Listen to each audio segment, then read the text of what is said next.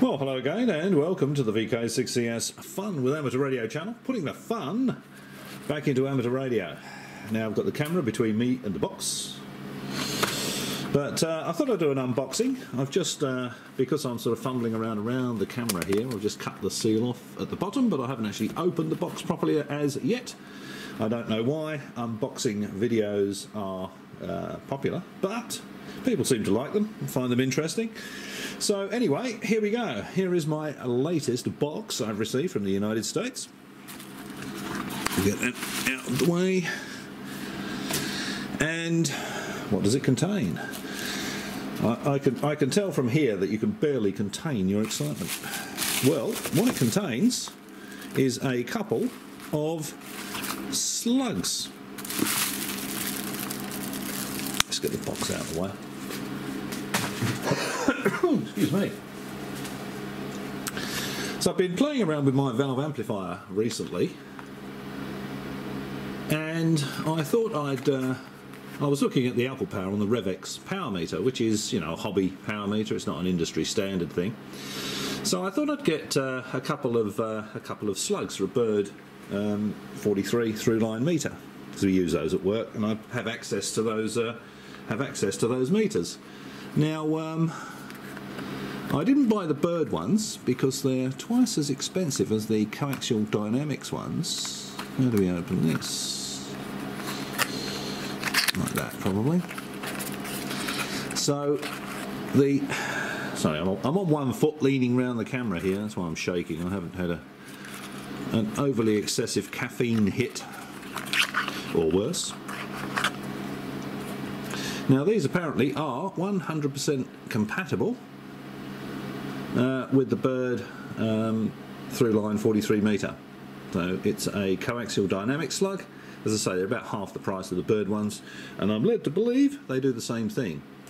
So this one here, 2 to 30 megs, 1000 watts, and because I may one day finish my large amplifier, and we may one day get a bit more power allocated to us, or I may one day be living somewhere where I can use a bit more power. I mean, I could move to, where is it, Somalia, that allows 3000 watts. Mine would be the mud hut with the steam coming off it, I would think. There we go, and that one there is 2 to 30 megs, 2500 watts. So, now I've got the slugs. All I need is a bird through line 43 and something that will generate a bit of power. Fortunately, I have a bird 43 that I prepared earlier. I'll just put the slug in it.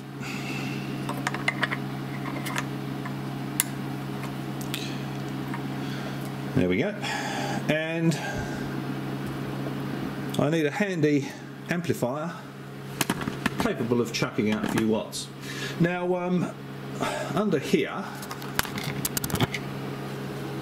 under this board, is my ancient Yaesu FLDX 2000, which, as you can see, is it's on, it's ready to go, and I have the usual FT 450 over there driving it through the MFJ 945E, and I have here the REVEX power meter. So just do a very quick comparison.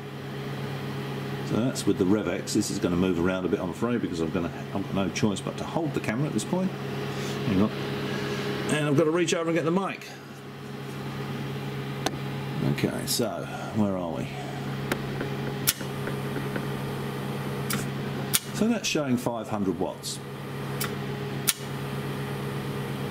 That's showing 500 watts on the REVEX meter. So what does it show on the bird with my shiny new 1000 watt slug? Let's find out. I'm afraid you're going to have to look at the whiteboard for about a minute while I just change the connections. talk amongst yourselves and dip into that huge bag of popcorn if you've got one handy.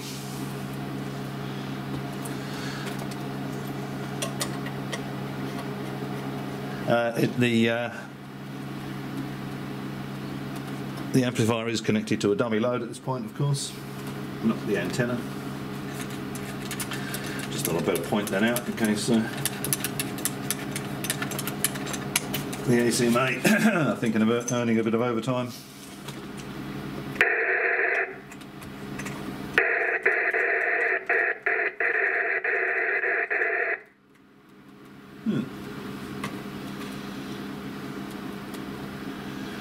There we go. I don't quite know why that generated a bit of noise, but I can just flick the coaxial switch to show you that it's connected to the dummy load. That's connected to the antenna. That's connected to the dummy load. There we go. Right, so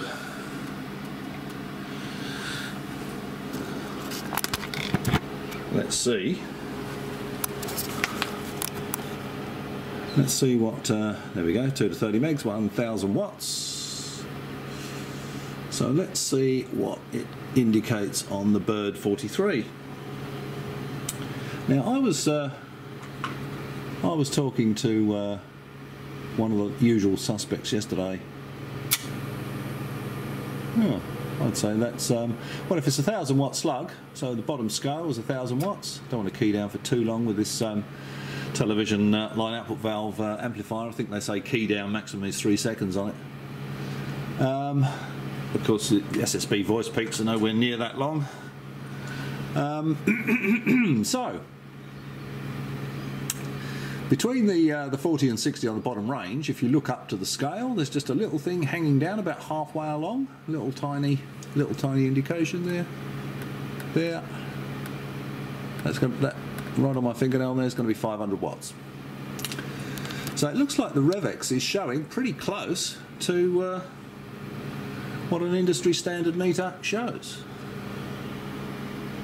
Again, I'm on one knee, got the mic in one hand, the camera in the other, so apologies for the shaking around. Look at that! 500 watts! So the REVEX and the Bird through line, the Bird 43, are telling me the same thing. So that's probably a good indication that what's coming out of it is 500 watts. Oh yeah, I started to say that I was talking to VK6NJW, James, yesterday on 80 metres, and James said the REVEX meter looks quite nice and it's got lots of writing on it and things like that, but the Bird 43 is just a bland, looking unit. And yeah, it is. It's and the reason for that is it's a very robust unit, and the reason for that is that the Bird 43 is designed for industrial commercial use. So it's taken around by the radio techs on a regular basis, although it goes in a little Pelican box with the different slugs for testing different things, for testing links and repeaters and things. It's in and out of a box all day, it's in and out of a car all day, it's taken up onto hills and radio sites, and they do take a fair beating, these meters. That's why they're built as they are. They're built to take a beating. The Bird 43, and there you go. You can put some different slugs in there if you want. That's just for transportation, of course. A little locking device on there just holds them in position. Tend not to bother doing that because, as I say, this I've just taken this out of a Pelican case that's got I don't know, probably 3 or 4 slugs, different slugs in it. So. So I don't tend to bother with putting the slug on the side of the thing, because whenever I carry this thing around, it's in the little Pelican box with everything in it. Right, so there we go. There's my shiny new slugs all the way from the United States, and there's a comparison between an industry standard power meter and a hobby power meter. And I think although I haven't been through a range of different frequencies and different power levels, to do a real comparison. At first glance, I would say this REVEX, however you pronounce that, is doing a rather splendid job. Okay, well, as always, thanks for watching, and I'll catch you next time.